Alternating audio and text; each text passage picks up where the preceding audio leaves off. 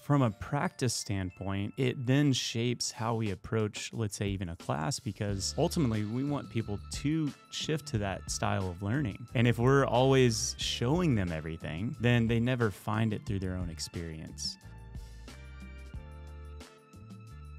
1, 2, 3. So yeah, and I don't know if you know this story. I was thinking before I got here, there's probably a lot I don't know about this story, Yeah. right? So the movement standard, it's been 6 years now. And I get this question a lot. It's actually come up on podcasts often, and I'll talk about you guys. Oh, cool. So shout out. Yeah. So at the time, so I had a studio before in Dallas called the Movement Dallas.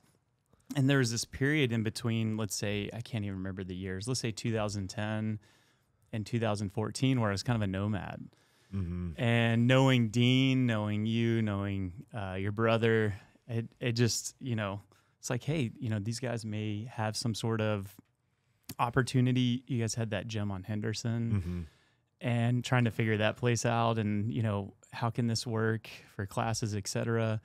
And man, I remember that gym was hot too. No AC. Oh yeah. I think it did have a heater. Yes. But in the middle of summer, man, it was hot. But I was grateful because I had another gym I was training clients out of, and I needed a space to start to explore some of these other ideas. I had started working with Ito, and there were people that were interested in what I was doing. Mm-hmm. And I also wanted a space of my own, but it was in this in-between time. So I reached out to, I think it was Dean maybe, and I asked him about space use. And you guys also, I don't know if you remember, but I used to come train at Vondren. Oh, yeah.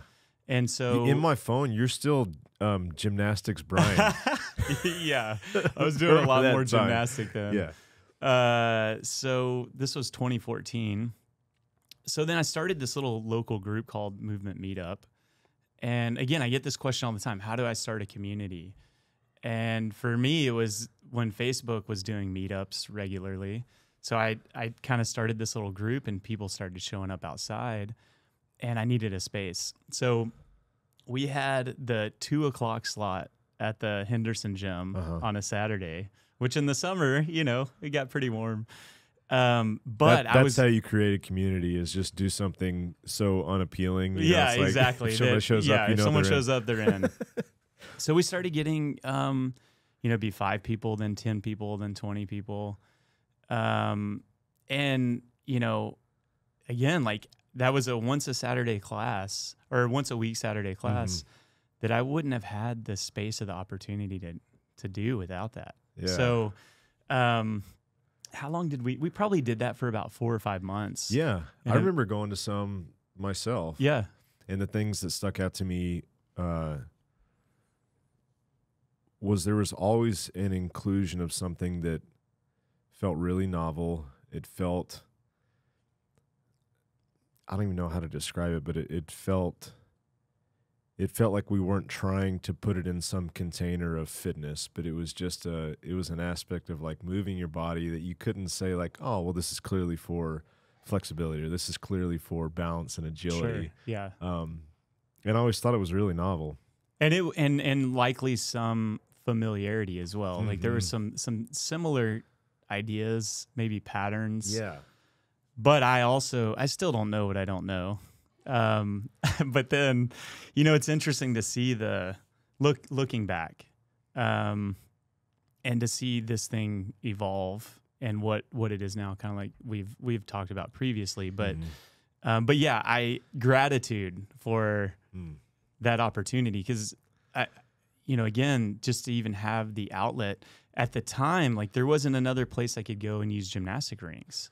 Yeah. Unless I went to the park and just hung them on a tree, which I did occasionally. But to be around other people, and to explore that. So thank you. Cheers to that, man. Cheers to that. 6 years later. Yeah. Man, 6 years later, you're a salty veteran of owning your own business and the ups and downs. In that little meetup, what do you miss about that? Because there were times in my own story where I have this really great sense of nostalgia for how we started, and like some of the bare bones, like not worrying about the woes of owning and running a business. Like, what do Yeah. you miss about that time? You know, I'm always trying to get back there in a way. I miss mostly practicing with the community. So it's the group practice element is what drew me in, because, you know, I was doing my thing and I felt like an odd man out in some ways. I'm like, I'm doing this thing. It seems kind of weird and, you know, it gets a lot of questions, but come try it. Mm-hmm. And as people got into it and there were people to practice with, that's what really drew me to creating the movement standard. It was more about this hybridization of getting some personal work in for the individual, but also this community element versus like, hey, let's create a situation where we can run a bunch of classes. And so I'm always trying to get back to that. Yeah. So how do I continue to, again, show up for my own practice? But I've always wanted a group that I can dialogue with and that also can push me in my own practice as well. And that's tough. It's tough. And so now you fast forward to today, has that had to separate because you have to facilitate what's happening in the structure of the business? And then, you know, for you yourself, it's not as much you participating at the same time? Yeah, there's some of that. As my practice has grown a little esoteric, like what can happen is as development happens, things start to kind of splinter and people have their own directions. And then there's still some cohesiveness in that. Like there's still some general principles or concepts that we share, but the work becomes different. So we still share space. We're doing different things. And then, yeah, it can be challenging to maintain that with the structure of running a business. Yeah. And as I'm sure you've also seen, there are generations to people coming in the space. So you have Gen 1, that there are still some people there.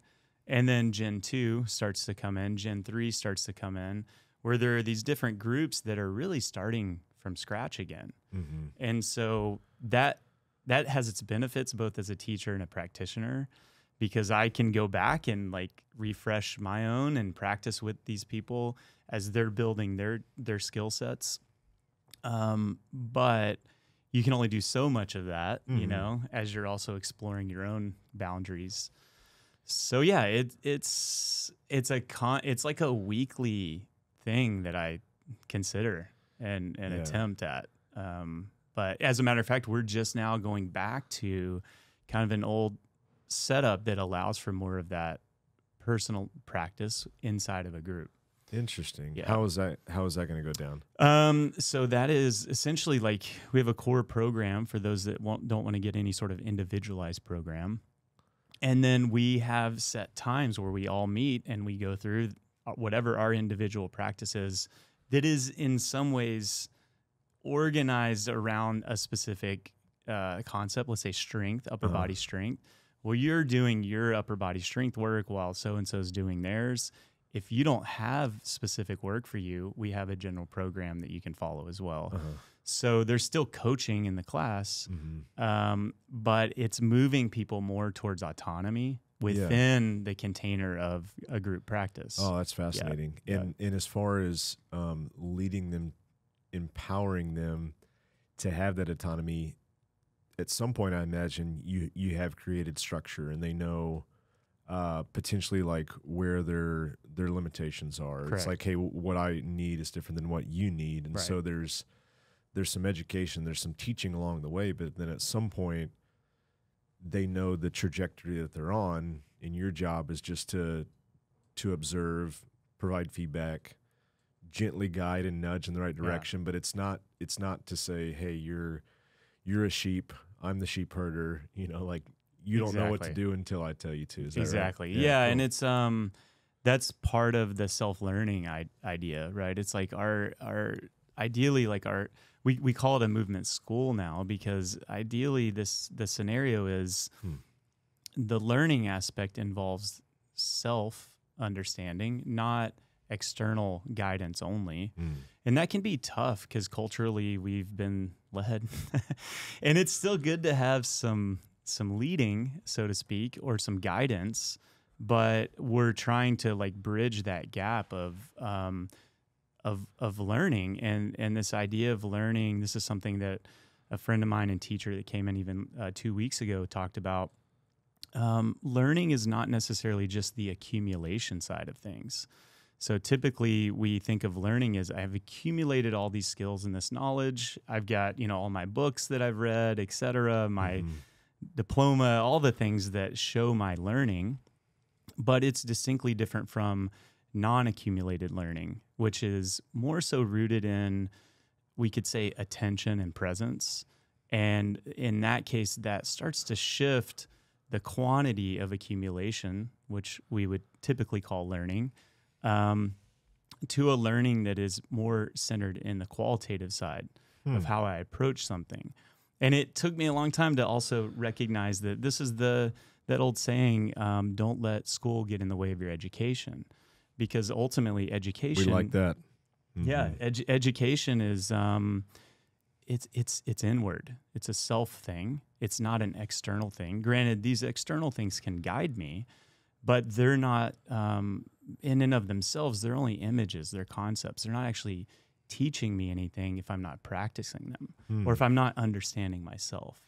So from a practice standpoint, it then shapes how we approach, let's say, even a class, because ultimately we want people to shift to that style of learning. And if we're always showing them everything, then they never find it through their own experience. So it's kind of a meta principle for life, but man, that's good. Applying it to practice, I think it makes sense. Yeah. So I imagine, and there's at some point we're gonna have to be like, hey, this is who you are, and who is Ito and all this stuff. But I'm more interested to know, I'm sure that's like revolutionary to most of maybe not, maybe a lot of people come in, and I remember in the early days, like I didn't have to explain anything because they had already educated themselves as to, this countercultural thing that we were doing at the time. Sure. And so maybe that's the case for you, but I've trained with you. I've seen the demographic isn't one particular avatar. And so I'm sure there is some education. There's some reprogramming that has to happen. How do you go about that? Because we're quantitative, especially in fitness, right? Yeah. It's like, hey, what is this saying? What's my heart? How do what's my PR? How do I progress? And you're postulating something that doesn't have to do with a lot of external validation, I assume. Sure. So what's that process? Yeah, well, first thing I would say is, there definitely in the earlier days, people were generally filtered, you could say, in a way that by the time they showed up, they understood what it was that we were doing. Yeah. As things hit more of the mainstream, which I wouldn't even say this is mainstream, but as things hit more of a larger demographic, there's more education needed because people see something, they're not really quite sure what it is, but they've heard that they should do this.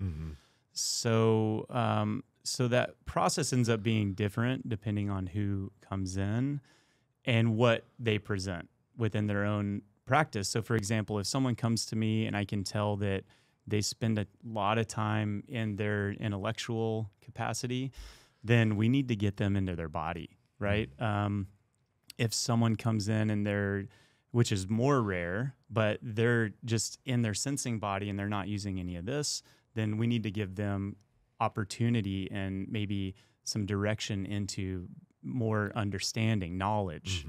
So some of it is then meeting the student where they are and providing opportunities as a whole, which can be tough as a community to provide opportunities as a whole for, the development of everybody.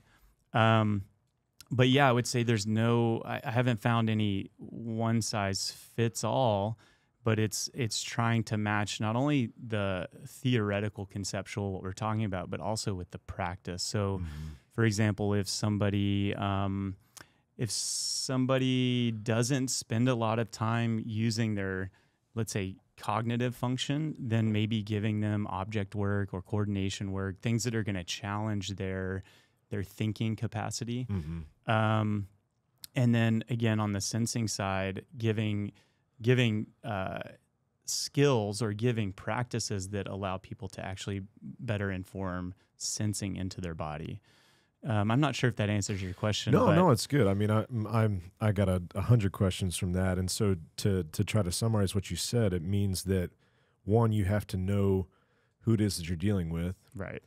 For lack of a better term, there has to be some type of investigation, deduction, assessment to know, hey, where is this person's strength, and then therefore what is their tendency, and then therefore what would they really benefit as a complement to that. Right. Yeah. And then you have to have the wherewithal as a coach and a facilitator to know, now that means this. This is this group of exercises, this type of modalities that would really serve you well.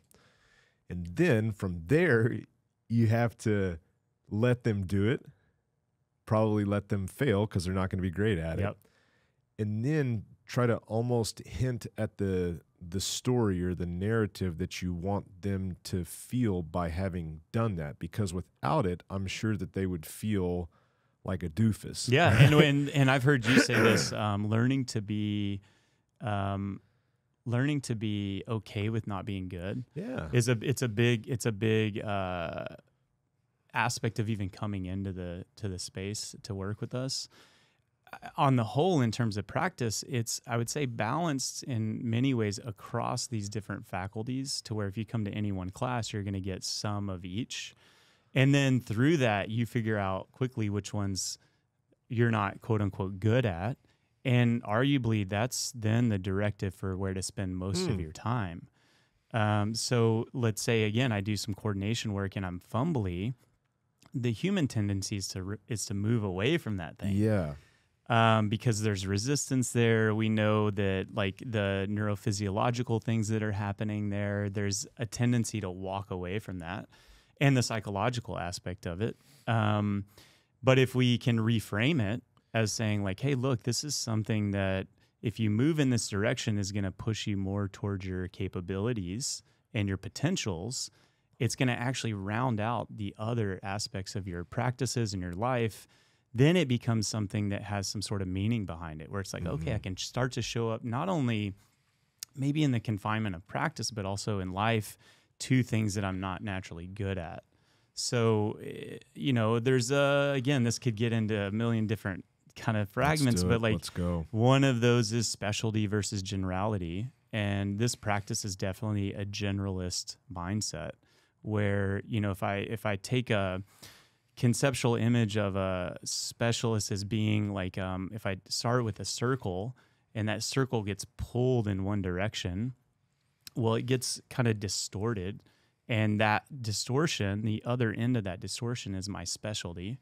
If I take that circle, but I'm working on all angles of the pulling, then that circle actually grows bigger in more of a whole kind of representation of, we could say, generality. It's not to say one is better than the other, because we know we need specialty, but we could also say that from a movement perspective, most people aren't trying to specialize in one thing. They pick it out of maybe interest or maybe a desire to compete, or, let's say do a marathon or have some event to like root them down in doing something physical. But in terms of the development of self, because we can't separate the physical body from who we are, the mind, etc. There is an opportunity in this fullness of non-specialty, generality, to better understand what we are. So if I'm moving into a direction that I'm not good at, it helps me dig into areas of myself that I might not clearly understand yet. And that could obviously and will obviously be on the level of psychology, physiology, all of the byproducts that come from meeting that, we could say, resistance. So, yeah, this distinction between, and many people have talked about specialty versus generality, but to actually have the practice represent that again, it gives meaning behind doing things. Like, why would I balance a stick? It gives, like you said, the opportunity to share context versus just like, I'm doing this because I saw something cool on Instagram. Yeah. So that becomes represented in really most of the classes that we're exploring, so that when someone comes in, they're not just getting a program. It's like, okay, we're going to go through this, and it will take time to educate.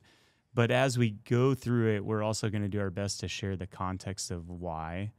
And I would say, again, most people, the why is, in my experience working with people and myself, the why is a little easier because we come in through thought. So it's like I can capture somebody with the why pretty easily. To get them to actually sense in their body is much more difficult. So what does this actually feel like when you're doing this? Like, you have this image of a handstand and you don't actually maybe even know why you want it, but let's talk about why the handstand might be so valuable in the body. Like, what does it feel like? What are the inherent principles that we're working here when we're doing a handstand? And how does this distill into something that can translate into other areas of practice? So that's more, again, what we're trying to educate and attempt to educate, and it gets shaped through these various, what we call containers, these areas of study. Yeah. That's good.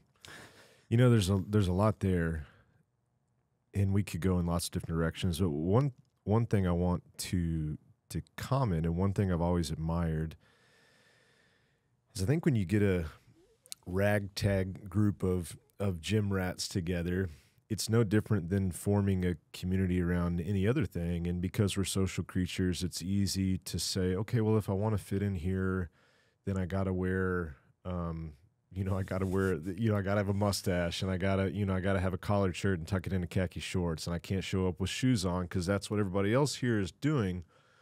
And it's been like that in our community too. It's like, hey, I want to fit in here, and so naturally I need to figure out what are the things that I could assimilate to.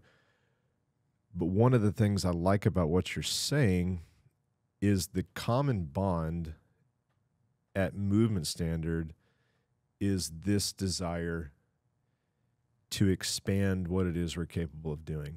And what's nice, and I'm sure you appreciate this, but I'm going to say it just in case, those that train with you don't really grasp like how awesome this is nobody has to be doing the same thing. And it's very easy to take that desire to be a community and to create this social group to say, well, I gotta be just like these people. And what you're saying is like, nah, man, the only thing that's bonded us together is that I'm on this trajectory for me, you're on that for you. And furthermore, and very specifically, you've included a lot of things that it's impossible to look cool doing. Right? This is true. It's impossible to be like, I've nailed this. Like, I've perfected this. And so, hey guys, look at me. I'm the top dog. I've done this the best because it is so three-dimensional. It is ground-based, and there is so much agility involved and balance where it's like a very, very, delicate ledge that you're trying to balance on. And I think that's only further establishing this thing that you're talking about. Yeah. And one of the limitations I found in, the way that we, gravitated towards CrossFit is that it was not easy to be a specialist, but it was easy to be a good generalist. And what you're saying is it's actually pretty hard to be a good generalist.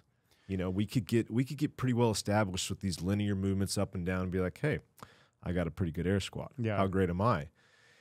And the more that and I'm only on the cusp and the outside, but when I think about all these things you're talking about, our friend Bo, and to see how he's developed, like, there's never been a specialty towards one thing. I know a handstand's really important to him, but it's not that he's forsaken everything else in the practice to focus on that one particular thing. And it sounds like that's a really intentional thing that you guys have done, but I think it's easy for a community to turn into, excuse me, kind of a mindless cult, where everybody just is like, hey, I got to stepping in line. Yeah, I got to do this exactly like they do it. Yeah. And it sounds like you've been really intentional to think through some of those things. And I'd even be curious, maybe here's the next question is, since you started with, and is the correct term, do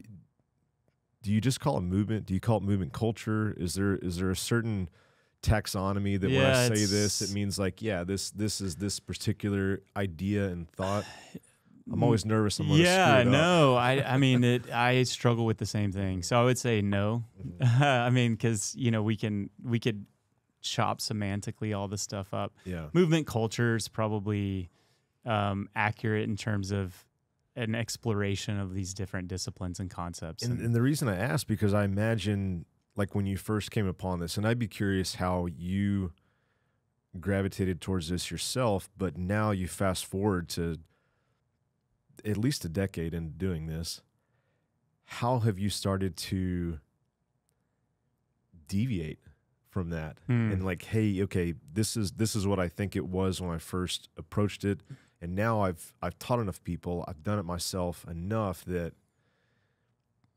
hey, we thought this was what it meant to be a generalist, and I actually think it might be these things. Or, what, this one thing that we thought was a part of the map and the territory, it's actually not as important as I once thought it was. Yeah, so I that's a great question. One thing I'll say is this idea of generalist can still then feel like specialty, right? So like, because it's in the context of a container of something.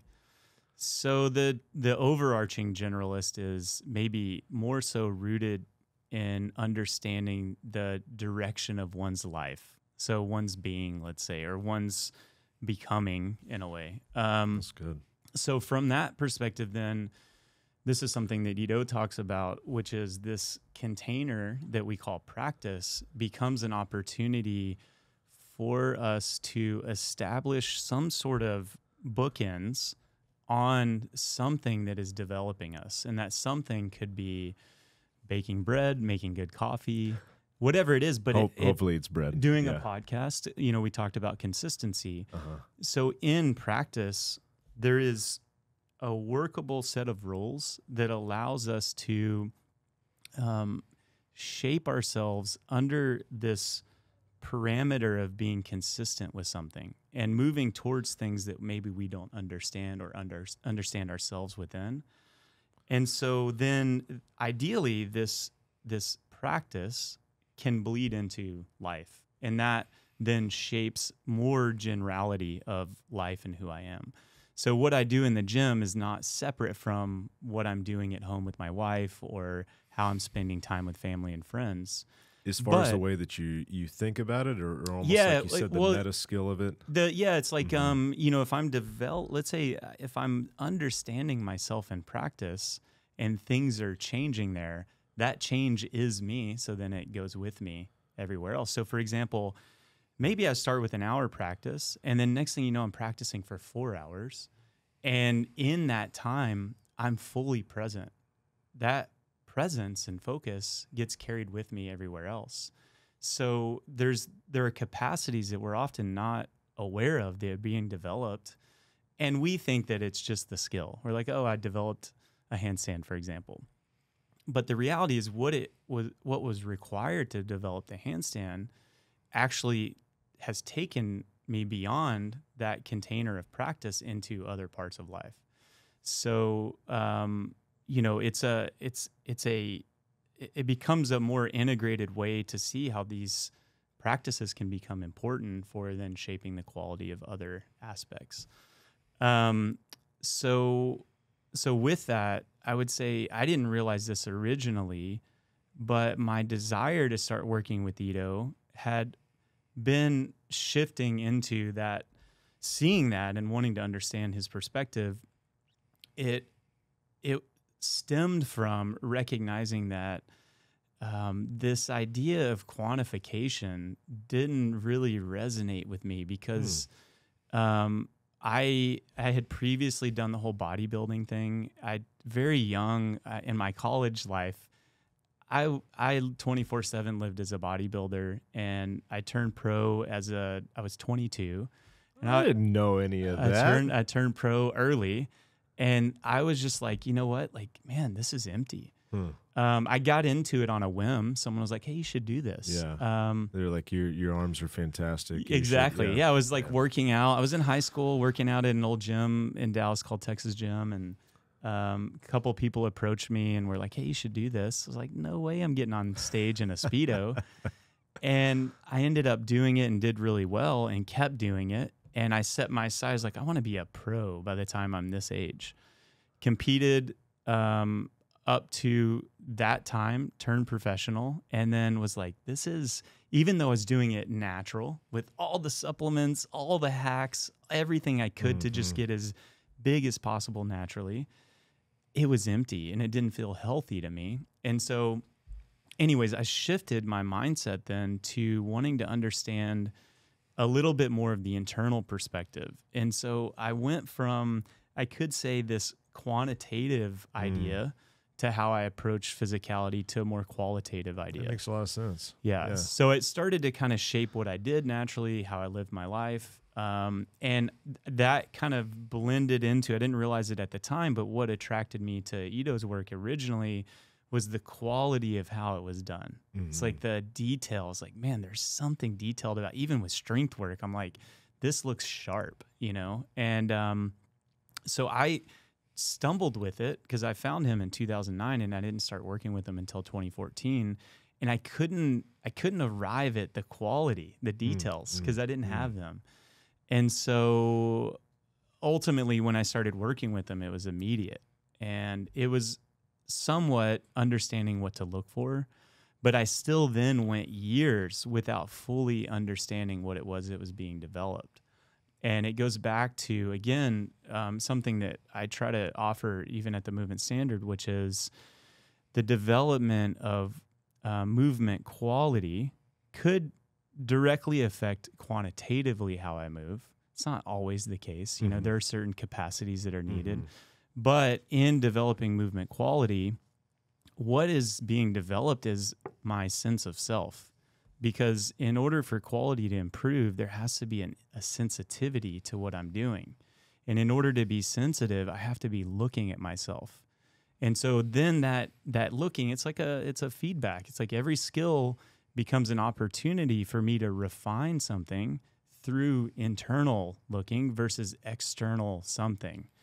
And so this is why, like, he'll often talk about this, and I've experienced once you hit that goal, let's say once I get a one-arm handstand or a one-arm chin-up, it's like, okay, what next? Because it doesn't fulfill anything. What it ultimately fulfills is this thing that you felt like you needed to understand yourself.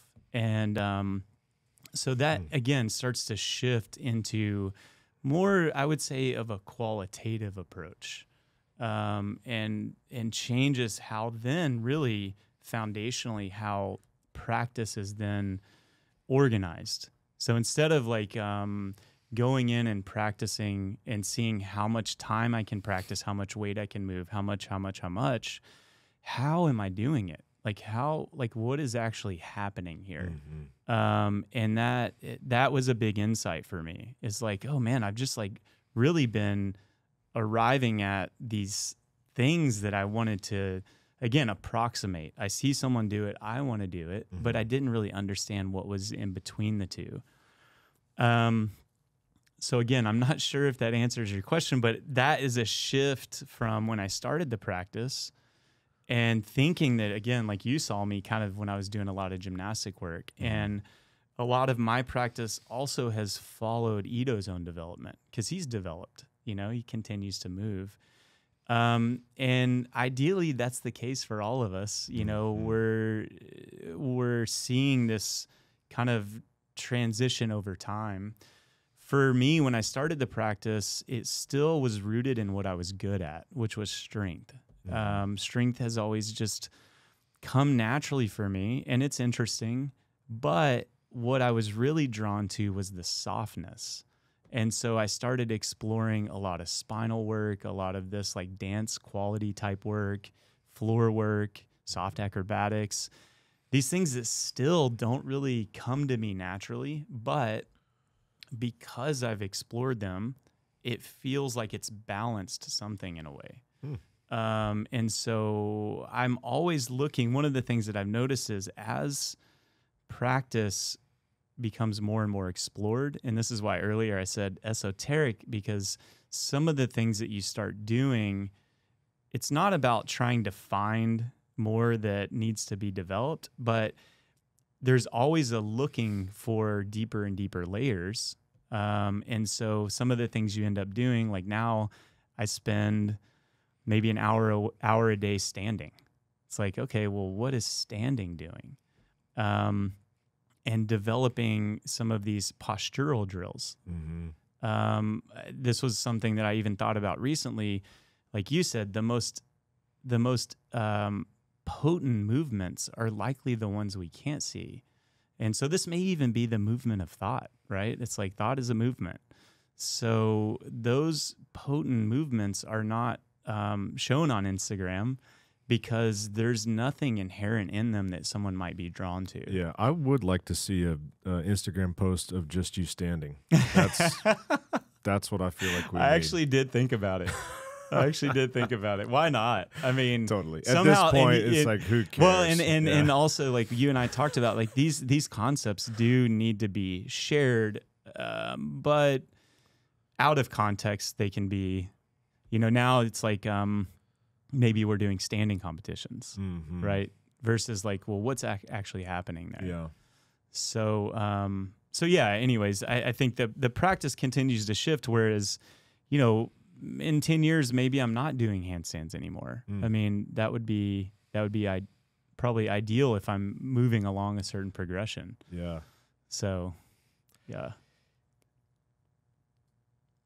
This concept that you're talking about, it really is, it has something to do with identity. It has something to do with, I don't care about the outcomes. I care about the process. I'm immersed in it. It's bleeding over into not just other areas of my life. It's bleeding into this concept of who I am. And so the way that I think about attention and progression and practice and the experience, it's nice that it also is influencing other areas of your life, like you said earlier. What do you do when you feel like that thing that I just said somebody hasn't grasped fully? And this is really boring, basic stuff, like they're actually not committing enough time to practice, or this romantic notion of it directing your life. You see, you know what, this isn't directing this person's life. They're actually overweight. And I can tell that they're not making good choices. And I can tell that they haven't embodied this like I've been swept away with myself. How do you handle that? I think it's the old you can only lead a horse to water. So, and for those that haven't heard that, you can't make them drink. So you're there. You show up, and if they show up and they're there, I think a lot of times,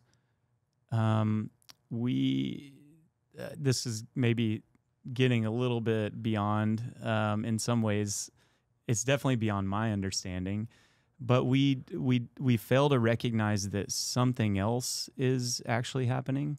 The what that we see on the surface, is there. Let's say someone is not making changes, they're overweight, etc. But the reason they keep showing up is actually something else.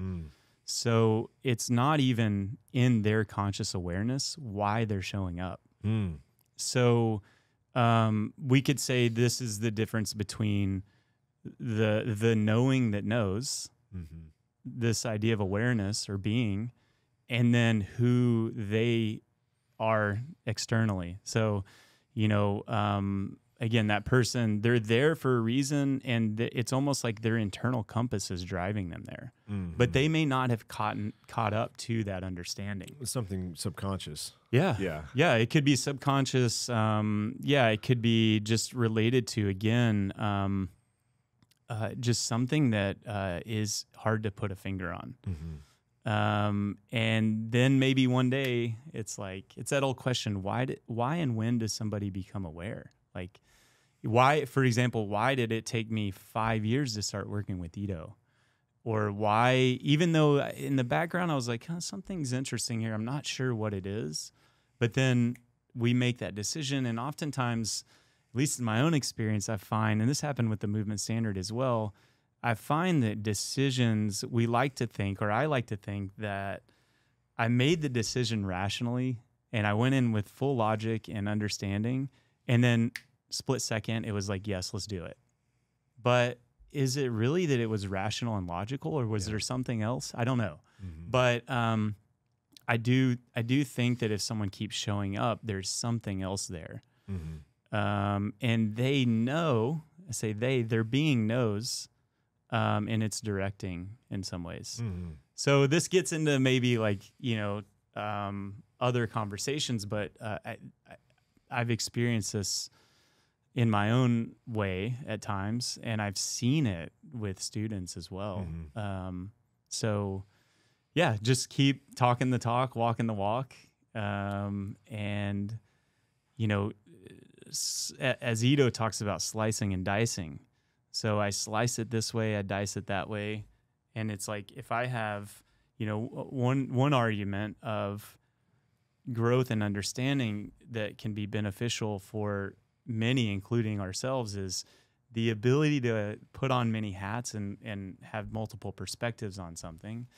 And so if I have 10 different perspectives on how to look at this one thing, then I can slice and dice and share it 10 different ways. And I'm sure you recognize this also in the hat of, listen, you're doing a podcast, you run a business, you have a family, you have a full gym operation here. Mm-hmm. You're wearing many hats, and you've got to kind of slice and dice things many different ways. That is different than if you went and sat in a lab all day and pushed a Petri dish around.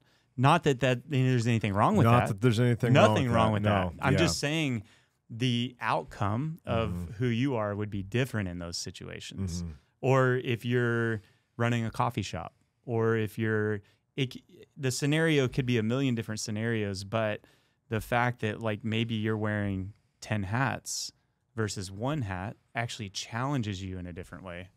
And so the same is with then shaping perspective. You have now many different perspectives. You could, I'm sure, talk to someone about business. You can talk to them about psychology. You could talk to them about, and to me, that also then bleeds into this kind of generalist idea. Whereas let's say I am doing something that's more allocated to one line of thinking or operating. Maybe, maybe I'm a car salesperson, or, something specific where it's like I'm doing one channel. And I've automated that channel. Maybe I need to challenge myself in other ways. I'm sure you find other ways to challenge yourself even physically now. You talked about bike racing and doing all these other things because it's continuing to branch out into other areas of exploration and development, I'd imagine. Yeah. And I'm sure you racing bikes now gives you a different perspective to how to run a business maybe, or how to, I don't know. I don't know if you think about these things, but it's interesting because it's endless. Yeah. Well, I think one of the things I've always liked in our conversations is not to obsess over the differences, but to see where there's a great overlap. Yeah. It's like, oh man, if Brian's thinking that and I think that, man, there might be something to that. Yeah, no doubt. And just this concept of expansion feels like adventure to me. And I think that's a really romantic word. And also it's really hard to be a specialist.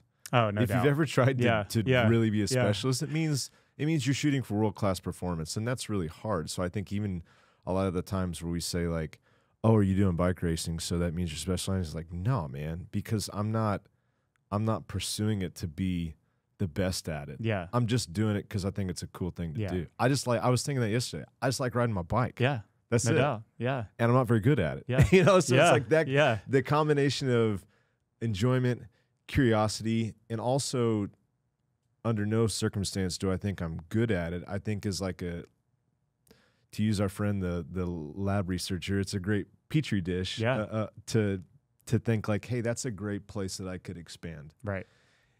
And after, you know, a long, long time of doing this, I think that's the part that continues, that will be just like progression, right? This thing we're talking about, it's never ending. Like I won't get to a point, you won't get to a point where it's like, yeah, I guess it's about as wide as the territory can be for me. It's always going to be like, oh, I took my eye off of that. Okay, now I got to pivot and go in that direction. And so I think there's something that has long-term potential there. And then when we're talking about being a specialist versus a generalist, being a specialist is really easy to objectify yourself and say, well, this is who I am. But when you're a generalist, you can't really be that proud of anything you're doing. Yeah. I'm a proud generalist. Yeah. And so in a way, and I don't want to put words in your mouth, but it's like, hey, this is just something that I do and it's making my whole life better versus, hey, let me reduce who I am down to this one thing. I'm a handstander. I'm an Olympic weightlifter. I'm a bike rider. It's like, well, you can see how culturally we are carved to be specialists, right? It's like, I mean, look at anything like social media, from social media to, you know, opening a space that it's specific to one thing. But, you know, it has its costs. And some of that cost could be in our own development. And then, it's like maybe now I'm teaching handstands and that's all I offer, but that's not really what I'm doing. Or I see this all the time. Like, oh, I offer this, but this isn't actually what I do. And that's interesting to me. I'm not sure how I feel about that, but I have to now offer this because that's what I've always offered. Versus the ability to pivot. I love pivoting. I love pivoing. This is why we keep our space small, and like it's like I can pivot next month and be like, hey guys, we're shifting to this now. It's tough though, because again, like we have this thing that is also running a business and keeping consistency and all of that. So you're managing, but pivoting is it's nice. Yeah. And when you do that with the guys that you get to work with, how is the response to that? You know, I try to ask and send out surveys and get ideas from people. It's usually well received because, like, as a whole, other people are feeling the same thing. They're like, "Oh yeah, that totally makes sense." And you know, occasionally, if it's not well received, then likely that whole entire situation wasn't right for that individual to begin with. So it kind of filters people in that way. But yeah, it's nice to be able to just like, hey, look, this isn't working. Like 2 months later, we tried this. Let's now switch. There's a lot of, you know, I would say too, this is part of practice. It's like ongoing error management. It's like, you know, if I'm failing regularly at skills, which ideally I should be, then I am also regularly managing errors.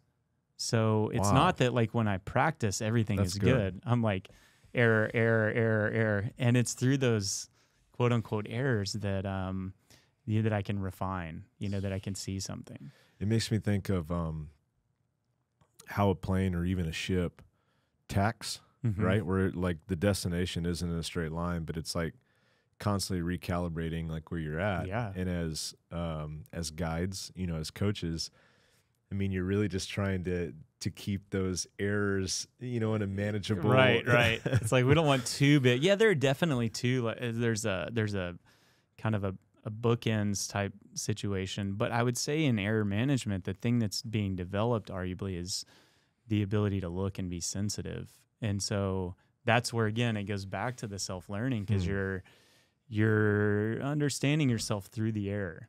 And yeah, it's like, otherwise I think what happens is, in some ways too, and just to kind of go back to this idea of practice, because this is often what we root down in, is like, guys, we're here to practice. There can be a separation where it's like, I come into practice, quote unquote, and I automate. I'm just like going through the motions because I feel like I should be doing this. Like, I need to work out. Maybe it's based in compulsion. Maybe it's based in some other thing that I've not looked at, and it's separate from the rest of my day. I do my day, I go to the gym, it's an hour, and then I go home. I did that thing, and it gets into this whole kind of cycle of not using a contained practice to actually look at oneself, but to actually remove oneself. And so how do we integrate? And that integration becomes through this self-looking within, again, a container of time. Practice is over, and now I can pull out my phone and, not be fully in the world if I, choose to be. But at least during that time, let's say you get on a bike every morning at 7 a.m., during that time, you're in practice. So you're managing errors. So it becomes an opportunity for then, again, I guess you could say, working that it's not a capacity, but working that layer. So in that way, I want to say that just because it does in some ways matter what we're practicing. In that, the what that's being practiced is actually the observation. The actual what we are doing may not be as important. But where this can often get lost is people will say, oh, well, I have a practice of being present with everything. And it can't be the case because it's too big. Like, life is a practice, this idea. And Ito talks about this, like, life being a practice is too big for me to actually manage errors, because there are too many rules, like the other people's rules. There's no constraint to what the practice actually is. So I have to narrow it in to these boundaries to have something to be able to work with. So that's distinctly different than just doing something for fun. It's like my practice doesn't have to be fun, because I'm not doing it for fun. Fun may be a byproduct of some parts of it, but if I'm also doing things I don't like, then maybe it's not fun in some regards. Yeah, and also defining what fun is.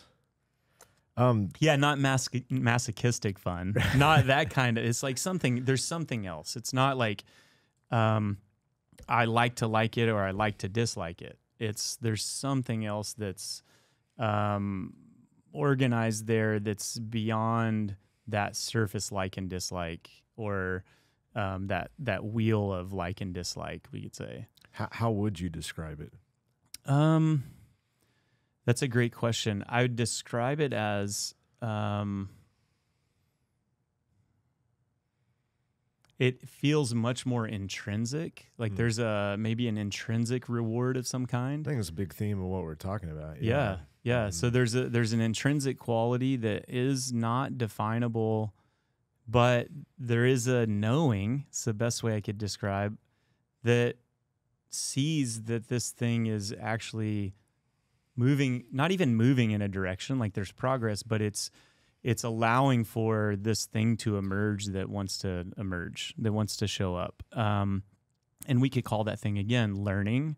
We could call it attention, presence, awareness, I think those things are really fun. Yeah.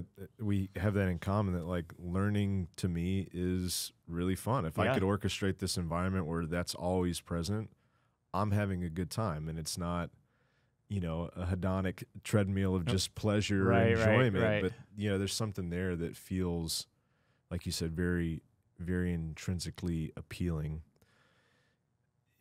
In context of that, I want to hear what Bo was talking about when he said that you gave some bit of information on effort, because I think that is in line with what Yeah. what we're alluding to. Yeah. And again, this is something that was shared recently by Ido. And this is also something that I've read quite a bit about and studied quite a bit myself in some of these, like, we could say Eastern traditions, spiritual traditions, as well as some Western kind of mysticism.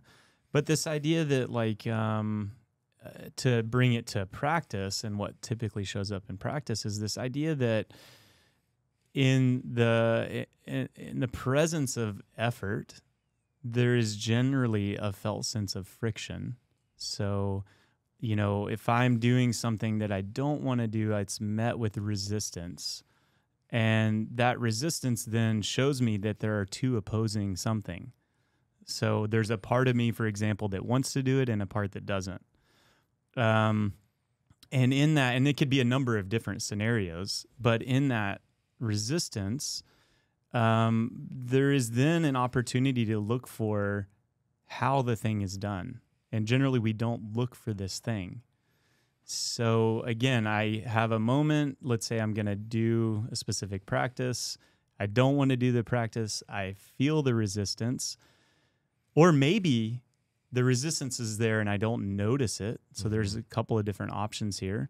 But let's say I go to do this practice and I notice the resistance, and it's now immediately it's arduous, effortful. Well, there is something created to get through the work.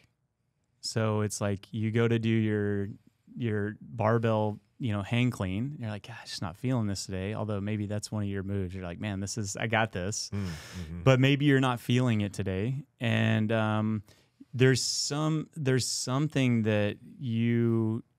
that's generated, let's say, to get the thing done.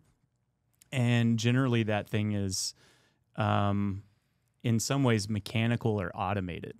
So we could say that a separate self is created, a separate you. And this is the you that always shows up when something challenging needs to happen physically. So maybe it involves, you crank up the music, or you get angry, or you have some sort of external stimulation. You drink another cup of coffee. All of these things to get us up for the work, ultimately, if automated, have the potential to also numb us, because it's not us that's doing the work. It's a separate entity. And over time, what happens is often if I'm doing it from an automated mechanical perspective, that thing continues to numb. It's moving me towards the opposite direction of sensitivity. It continues to numb me to the point to where I got the work done, but I don't either know how I did it or how it was done, because I wasn't really there. So the choice in that friction moment is, am I first conscious of the friction? And then in being conscious, am I choosing to do the work from a conscious place? So I can still actually go through effort and discomfort, but actually choose to go through it, not from a masochistic way, but I can choose to go through it to actually be more aware and more sensitive to what I'm doing. So these two, we could almost think of it as like a tree, where again, if I go one direction and I automate everything I'm doing, through that effort and friction, I'm actually now moving myself further away from the potential of development, of understanding. I'm going through the motions, which we've all done. I do this all the time, man. As Ido talks about too, he's like, this idea of a sense of willpower is a trick. And, the fact that like we claim to have it is a bit misleading, because at some point we don't have it. So it's not always there. So it's not truly us. Whereas this conscious thing is actually always there. So I can choose to be aware and go through the work, or I can automate it. And we could say in mechanical automation, that effort then also produces with it other byproducts that are not sustainable. So maybe I get injured more often because I'm not aware, I'm not sensing the fact that, hey, I should have stopped 5 sets ago or 50 pounds ago. Maybe it's building tension in the body that's unnecessary. So this whole conversation starts to then get shaped in a way that I have to now undo all of these efforts, these mechanical efforts that were built up over years of automation. So again, like this is something I see in my own practice. I like this idea. It stems from some Eastern martial arts like Tai Chi, where you have this concept of effortless effort, which essentially is what is the right amount of effort for the thing. It's not to say that effort's not required. It's just, if I'm doing a lift, maybe I don't need this like radiation of tension, like this neural drive thing where I'm squeezing my face and everything possible to make it happen. Maybe it's actually the right tension, the right effort. And that then starts to teach me where and how to be even more sensitive. Still doing crazy lifts, long bike ride, whatever the thing is. But so the activity is still the same, but the outcome ends up being arguably different. So, this thing of automation also arguably strengthens the separate self. So when you talked about specialty, oftentimes, and this isn't always the case, so I'm not, pointing at anything, but like oftentimes there is something else that's wanting to specialize, right? It's like, I want to show that I'm the best at this thing. And it feels good to put that on. Feels good. And it's like we all love to show what we're good at and to get accolades and whatnot. But again, there's a way we could argue there's a way of how it's done that is self-strengthening and not it's separative. Like it's egoic in a way. And then there's a way of doing it that then maybe arguably is building sensitivity of self. And so this then brings in really kind of what we've been talking about this whole conversation. It brings in the conscious kind of attentive looking versus the automatic numbing. I'll say, like, when I first started working with Ito, for example, I just he sent me the work, I did it. Like it was like a piece of paper at the time. I didn't know what I was doing. I was like working beyond my capacity in so many ways. I was not sensitive. I, broke myself at times. And so it took me a lot of that experience going through it to be like, wow, there's something there. So that was kind of, again, the moment where I recognized that, man, this is maybe not the best direction long term.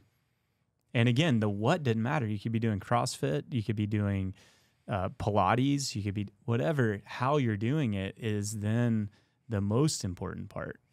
So I'm not sure how that sits or if it resonates, but we were gonna just go an hour, but we're gonna have to go 3 hours now.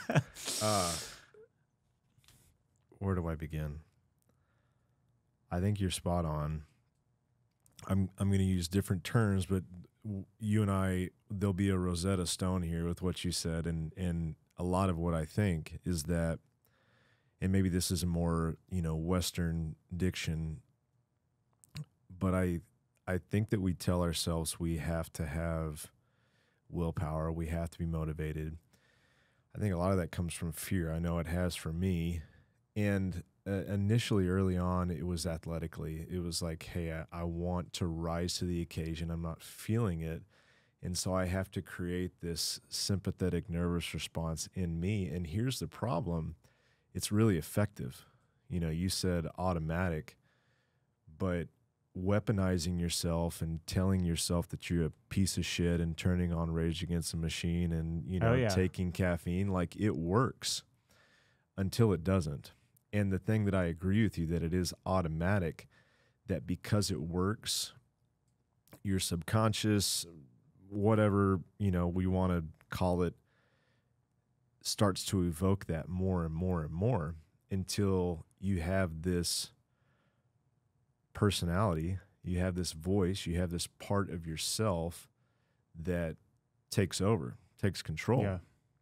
And I've seen that happen to me athletically, where it's like, every single time there would be this narrative and this dialogue and this conversation inside my head.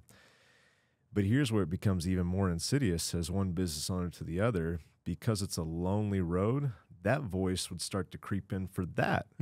Hey, nobody's telling you that you got to do this stuff business-wise, and lo and behold, that same voice would show up, and it would talk to me in the same way like I was doing a squat clean or whatever. Yeah. And it became this thing that permeated throughout everything I was doing. It would start to show up automatically as a father and as a husband and as a brother and as a son, and all of these things that started from something that was actually for good. Yeah. And it became something that created a huge shadow in my life, and automatically, to use your word, showed up in ways that I could have never anticipated 20 years ago when that started happening. Yeah. It's I would say, aside from that, we all inherently have this innate drive towards becoming. And I think that's something to look at. There's this whole idea of becoming versus being. Then culturally, becoming is put on a pedestal. What are you going to become? Like, we heard this as kids, like, what is this thing? Like, people are interested, like, what your major is in college, and like, what are you studying? Well, what are you going to do when you and everything becomes externalized, right? And so the external becoming gets then the thing that we also attribute to success. And so if it takes Rage Against the Machine, a cup of coffee, etc., that's actually my tool now. Yeah. Anytime I want to be successful. So whether it's with a business, with my workout, with my family, whatever, that's now, it becomes a crutch. That's what I have to use in order to get going. Yeah. And so then the question starts to arise, this inquiry of like, well, what is it that maybe actually is already there, that doesn't require this thing? Yeah. And some of the things, I was thinking this only by myself, so this may not make sense, but talking about Western versus Eastern, and what you said, it's like, hey, who are you going to become? It's almost like, if we were to use an art metaphor, a very Western way of thinking of art, it's like, hey, we have this blank canvas, and the more paint you put on the canvas, the more things you go and do, the more accolades, the more accomplishments, the more beautiful that piece of art is. But then you go to Eastern art, and they take a block of jade, and they remove everything from that block to leave you with just the essence of what the artist thought that should be. And maybe that's a good analogy of this thing we're talking about. It's not, hey, can you put on these identities of accomplishment and specialization, but can you start to strip it away to just, this person that's just doing something without any fear of judgment, without any fear to perform, to be successful, whatever the attachment is. And so the alternative to that you're saying with sensitivity is humility, right? I mean, it's this openness to new learning. Yeah. It's this, like you said when you were early on in your practice, this accurate assessment of where you are. Because if you really do that, then you know, like, hey, this is too much for me today. Yeah. And I think deeply intertwined to that is this fear of not like being good enough at times. And that's why we weaponize and we automate and we Yeah. go to these places because we say like, man, I have to do that. But stripping it away to just who we are and being totally cool, just being in the moment and looking like a fool at times. Yeah. And I think there's an element of that too that is related to being a nobody. It's like, I mean, look at like social media, you know, I'm on there, like I'm doing my thing. Like, you know, I started sharing early my practice, and then that kind of it takes on its own image, its own life. But we're all, I will say myself, like, you know, there's this arc of a fear of being a nobody.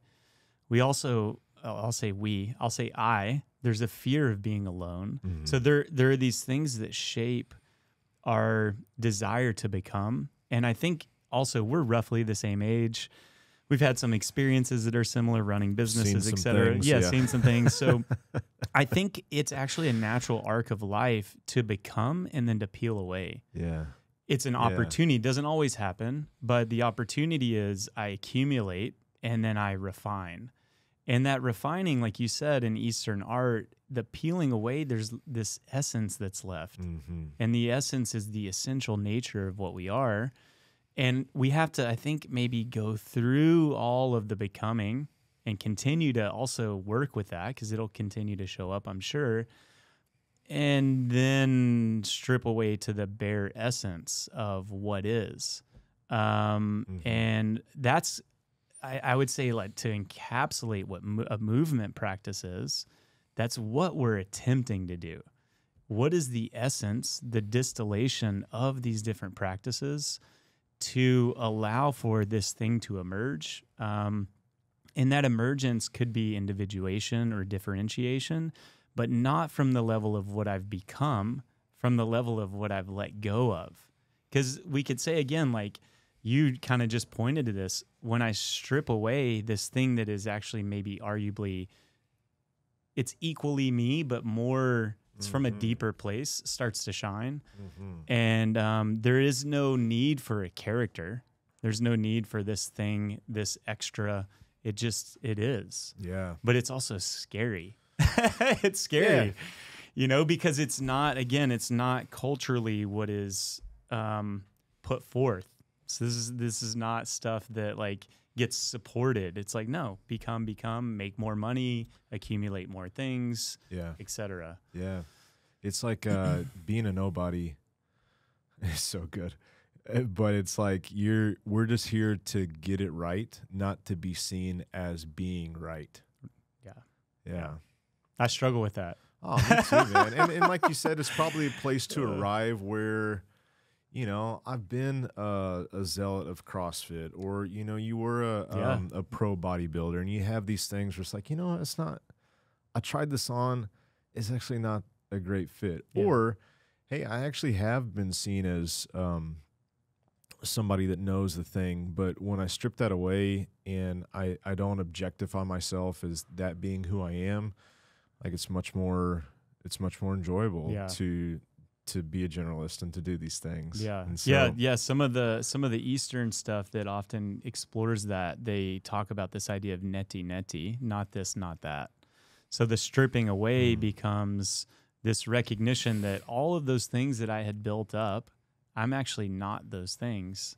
And so I peel the layers back, and ideally, again, the handstand is not what the handstand is. Like, it shows up as this image, but the distillation of what is after I peel it back is something different. And part of the journey is understanding or looking to what that potentially is. Yeah. Neti. Neti. Neti. Not this, not that. Not this, not that. And maybe the Dallas version is I'm good and you're good. I like it. That's great. Yeah. Well, man, thank you so much for the conversation. This is Brian Johnson, by the way. He runs an awesome business here in town. The website is what?